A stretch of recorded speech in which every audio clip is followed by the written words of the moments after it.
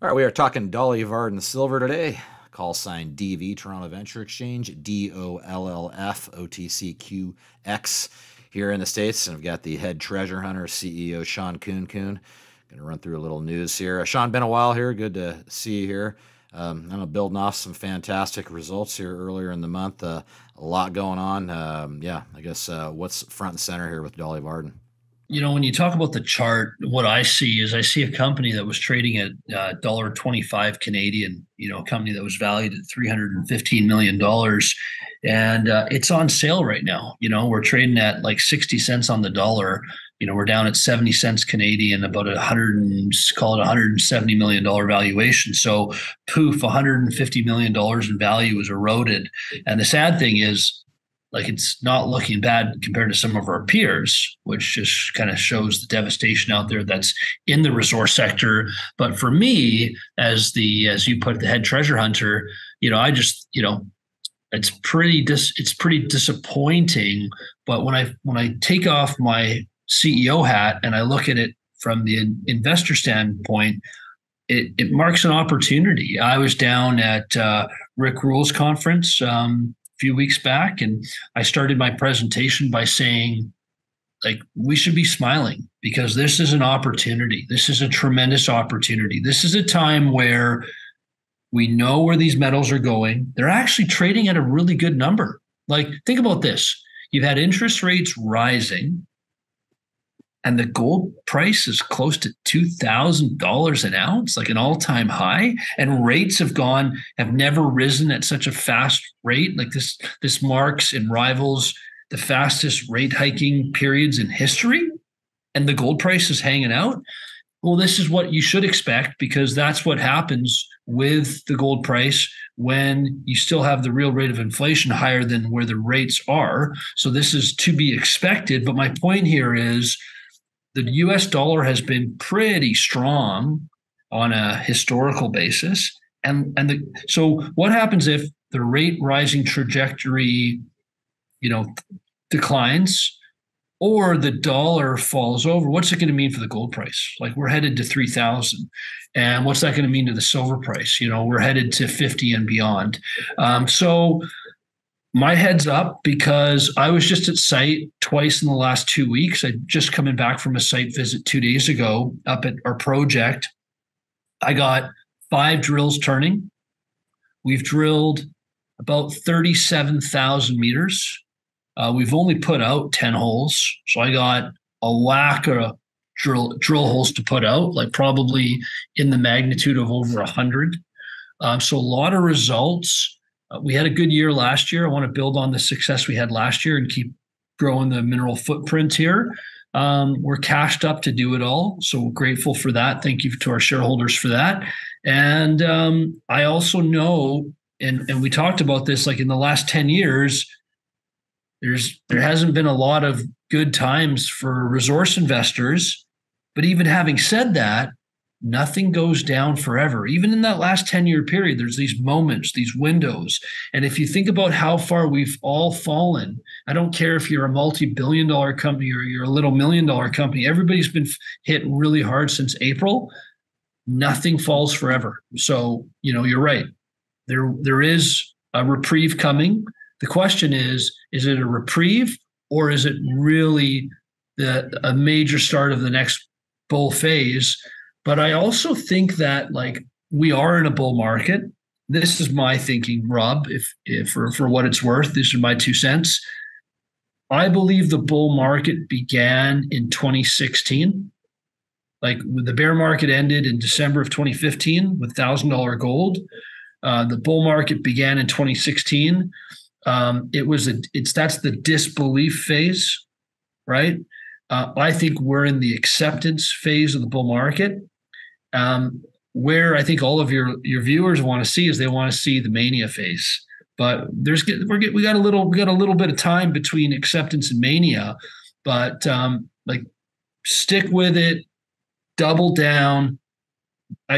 Listen. I said this last year. Dolly Varden shares were 35 cents last year, and I said, like, this is the time, right? And I'll say it again. this is the time. And I don't care if we go incrementally lower between now and where we're going. I got a great project. It's got the size, it's got the scale, it's got the grade, it's in the right location. I'm not going to quit. And that's it. Yeah, you've obviously got the project there. You're working hard. So let's hit on a point that we talked about here. You've got a gold and silver cannot be denied. They're running with the dollar, taking a breather, fine. But as far as moving forward here, once they do let their foot off the gas, which they most assuredly have to, or there won't be anything left of this, then to your point, the metals could run. So let's talk about why the metals are in good shape, but the disconnect of the juniors. I mean, if the supply chain isn't adequately, financed, where does this go long term? Are we playing catch up now, or do these companies all come out of the woodwork then when we start moving the metals higher? What happens to all the destruction that's been done here? And again, to the head treasure hunter, kudos to keeping you in the game. You got to be in the game to win the game. If you can hold on and not dilute the company, well, good on you, but you got to be in it to fight. So talk about the lack of respect for the junior mining market here, Shawn. Well, from my perspective, look, why does one own gold or silver? And there's different reasons to own gold and silver, right? For some, it's, on the silver side, it's really, hey, they need this stuff to, go build a solar panel, or they need it in an industrial usage. And if we look at some of the statistics that are coming out, tells us there's going to be a pretty big deficit this year, like a 200 million ounce deficit, right? And so, but that doesn't impact the shares of a Dolly Varden or a Junior Explorer Co. There isn't that correlation that is, lockstep and barrel in terms of, price and junior. So if we look at who buys these shares, the buyer is got less disposable income. I can speak for Canada, for example, right? So, I live in a town where it's an expensive town. There's some pretty big mortgages. Those mortgages were being serviced at 2%. Now they're being serviced at 6 or 7%. So there's, for some families, there's literally thousands of dollars a month of disposable income that is evaporated to pay debt servicing costs. So there's that. And that takes away some buyers. So what's it going to take? What's it going to take for money to flow into the space? We need to see institutional money. Well, it's becoming more and more challenging for institutions to buy small companies. They're making it more and more difficult because of liquidity constraints. We just saw, Rob, listen to this. Why did so many companies get beat up so much June 30th? Because the ETFs that own some of these larger companies, they decided to sell all the little ones and focus on the 5 big ones. So at a time where the retail investors getting squeezed with inflation, the institutions made a decision that this was time to focus on size. So it's like a double slap in the face. Now, we can sit here and talk about the 100 reasons why it's difficult to move a project forward, but think about it this way. Mining companies have not invested in exploration. They've not invested in replenishing their resources. So all these things that make it actually tougher for the Dollys of the world are going to make the prices go even further because there's going to be that much of a lack of supply. So if you can find a way to survive, you will be rewarded. And all these things are actually adding, wood to the fire. Yeah, well, I think what you just let's build a synopsis here and an investment thesis for why to get involved in Dolly Varden. Yeah, a lot of value, a lot of value gone. Not a lot of companies able to really jump in. So yeah, what's the average person that comes to you and says, "Hey, Shawn, I like what you're doing. I like the amazing hits you got. I love the 5 drills going. I love it all. But yeah, I got squeezed like you mentioned." What's your call to them with Dolly Varden? Why get involved? Well, you know what I want to say to everybody listening is in order to make money, you have to take risk. Okay. So I don't want to like sign up for this knowing what you're doing. Okay. We're not selling blue chip investments here. Okay. We're out there trying to grow deposits. Okay. So know what you're signing up for, number one.